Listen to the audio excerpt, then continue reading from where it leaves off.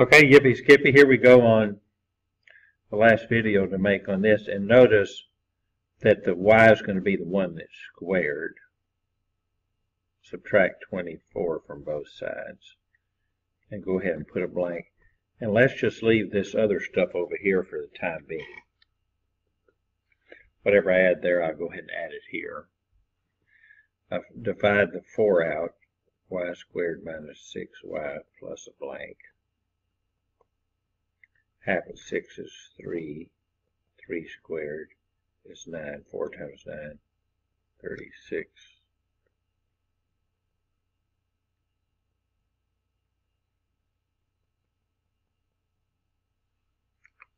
Okay.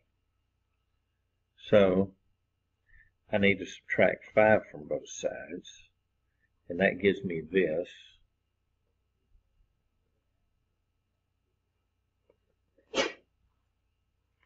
Oop, I didn't write the -5 on there, and that 2 didn't quite look like a power, did it? That's better.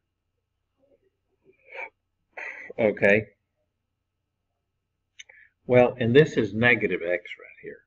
So I really need to change the signs on everything and get it to be positive x, and now it's in standard form of a parabola. And we'll be back